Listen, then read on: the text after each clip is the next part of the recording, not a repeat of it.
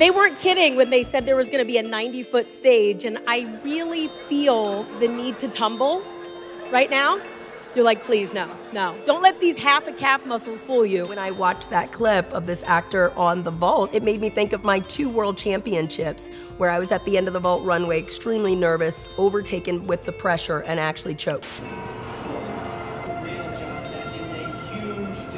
That was very painful. When I fell and I embarrassed myself in 1996 in front of 50,000 people in the Georgia Dome, that sucks.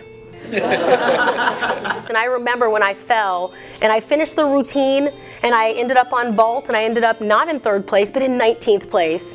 But I will say I learned so much more about myself, about my character, and about life through that painful experience. 3-time Olympic gymnast Dominique Dawes knows what it's like to be in the spotlight. She helped the U.S. win its first gold medal. As part of the 1996 U.S. team in Atlanta, nicknamed the Magnificent Seven. There's amazing memories that I kind of relive every now and then, especially during the time of the Summer Olympic Games. And I would say one that comes to mind is right before marching out during those Olympic Games. I had a little bit of a breakdown. I was overwhelmed. I was dealing with a lot of self-doubt, anxiety, fear, and a great deal of pressure. I knew when I hit the grounds in Sydney, Australia, that it was time for me to retire and to move away from the sport of gymnastics and see what else the world maybe had in store for me. The reason why I started the Dominique Dawes Gymnastics and Ninja Academy here in Clarksburg, Maryland, is the reason of these little ones walking over. Every single kid that's a part of my program, it is about ensuring them that they recognize that they are more than enough. When you're a part of a team,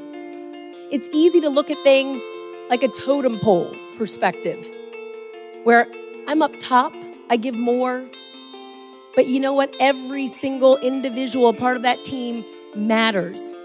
And you need to appreciate and respect what every single person brings to the table. People would love to be in your shoes in some aspects of what I've done in life. You might be great one day, but trust me, there's reality. There's gonna be tomorrow, and you're gonna fall short. It's just life. Someone is going to come from a healthier family, or someone's going to be leaner or longer hair or something.